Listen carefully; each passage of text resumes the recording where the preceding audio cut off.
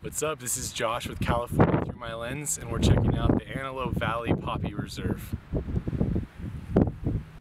Over the spring months, the California Poppy Reserve becomes a vivid landscape of color. You can see the colors all the way from the road as you're driving out.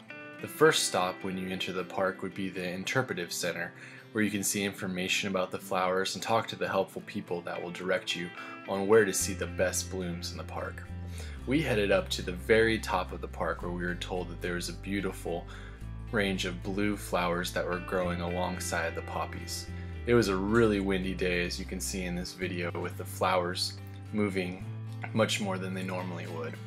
This didn't stop us from having a great time though, and being able to see the amazing landscape that's dotted with the orange flowers that have become the symbol of the state of California. One of the best places to see flowers though is actually outside of the park on the corner of Avenue K and 110th Street. I recommend a stop there. For more information, check out CaliforniaThroughMyLens.com.